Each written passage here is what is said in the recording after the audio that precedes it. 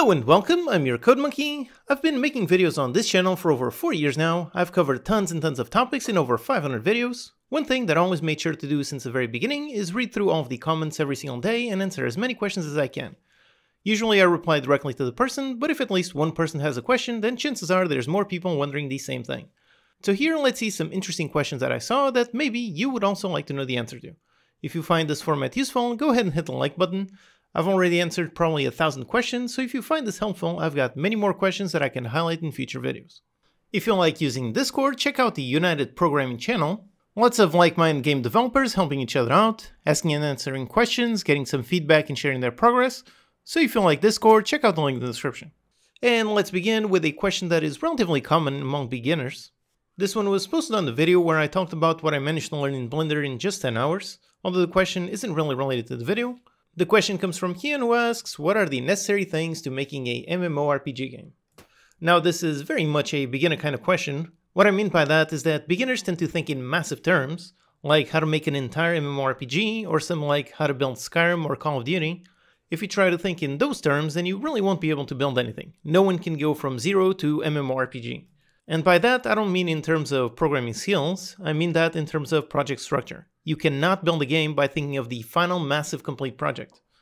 The way you build a project, really any project, whether it be small or huge, the way you do that is by breaking it into its core components and then doing one thing at a time. So if you want to make a game like Skyrim, first of all, I would definitely advise you to massively cut your scope, but still, assuming you really want to build a game just like Skyrim, what you start by doing is breaking that massive project into its core components. So first of all, you probably need some kind of player controller, need to decide on first person or third person. Then you need to make some world where the player can walk on, perhaps build it with some kind of terrain system. Then you also probably need some kind of combat system, figure out how to build an enemy, how to add attacks to the player, and how to make those attacks damage enemies. Each of those things involves tons of individual systems. Then perhaps figure out how to make an inventory, how to handle picking up loot, maybe handling equipment, then interact with NPCs, create a quest system, and so on. So instead of just thinking, I want to make Skyrim, start off by listing all of the components and work on them one by one. And back to this original question, if you think making Skyrim sounds way too easy, one way to increase the difficulty tenfold is just make it multiplayer. So needless to say, definitely don't do that if you're still in the beginner stage or even if you don't have a team. And also on this topic, let me just say that I'm no different. It's pretty much guaranteed that when someone first gets into game development, they're going to try building their dream game or something massive. I myself did the exact same thing. After making about 4 or 5 Flash games, meaning they were really tiny games with basically just one mechanic, so they were really just prototypes. After doing that, I suddenly decided, why don't I try making a massive MMO game all about cops and robbers. The idea was some players could play as the robbers and try to do some heists, and other players would be cops and try to stop the robbers. As you might have guessed, I never ended up completing that project. I worked on it for maybe 1 or 2 months before I realized that I had nowhere near the skills required to bring that vision to life. So my advice to you, if you tend to think in terms of massive projects just like this comment, first of all, lower your scope, so cut it in half, do that, then cut it in half again, and maybe by then you will have something that you can build. And the second thing is learn how to break a game idea down into its core components, and then work on each one individually instead of just looking at the total project as a single task. This next question comes from my YouTube membership video. Click the join button below if you'd like to get access to this video. This question is related to my grid building system video. That one is a really great system. It's built upon my original grid system, which I started building many years ago and kept improving on it.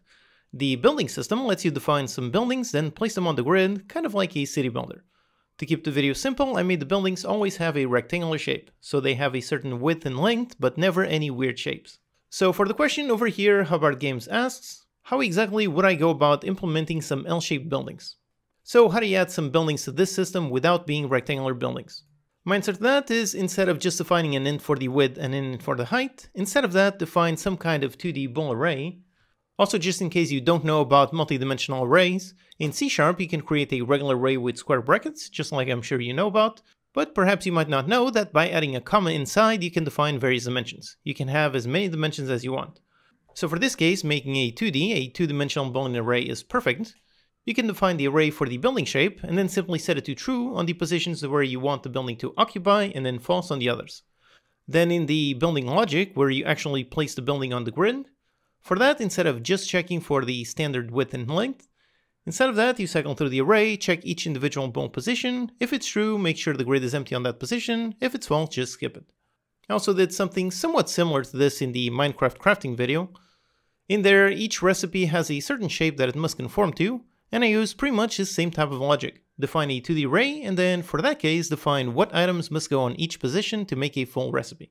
So you could apply this to the grid building system to make buildings with all kinds of weird shapes, or another fun system that I made, which is similar, is the inventory Tetris system. You could do the exact same thing in that one to make items with some weird shapes.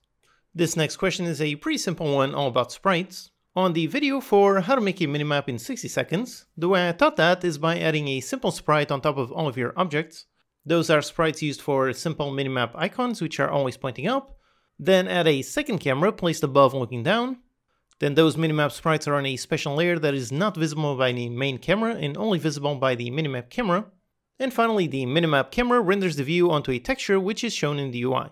So this system is based upon adding simple sprite icons to each object that you want to track in the minimap. And the question comes from Evan, who asks, how do you create the 2D sprite if you don't see a 2D sprite option? Now if you right click on the hierarchy, you may or may not see the 2D sprite option. If you don't, then the solution is actually super simple. You just go into the package manager and you install the 2D sprite package. This adds those sprite options and also enables you to edit sprites. So if you create a new project using an empty 3D template that does not have sprites by default, you can easily solve that just by installing the package.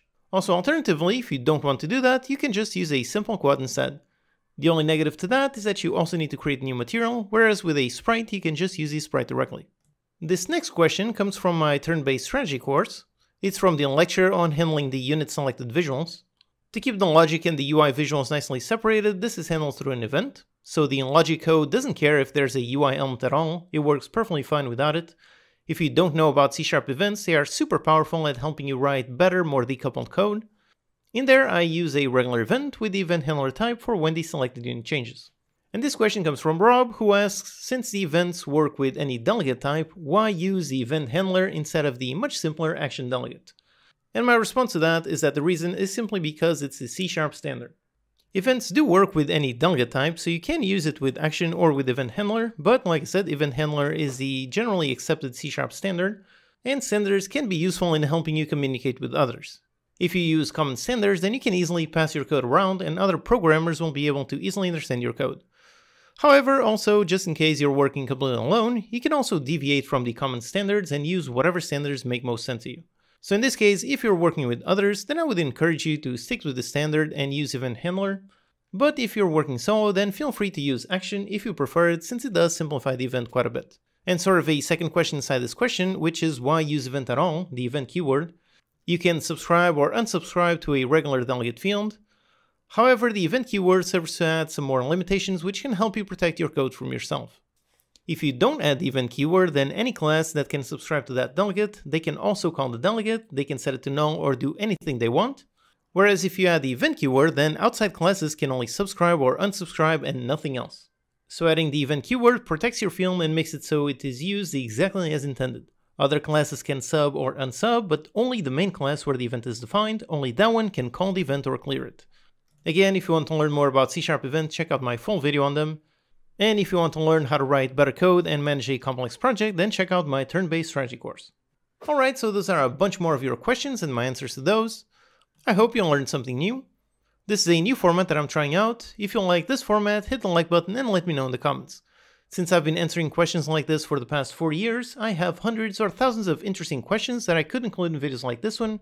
And like I said, if just one person has a question, chances are some of you might also be wondering the same thing, so these answers might be useful. So do let me know if you'd like to see some more like this. Alright, hope that's useful. Check out these videos to learn some more. Thanks to these awesome Patreon supporters for making these videos possible. Thank you for watching, and I'll see you next time.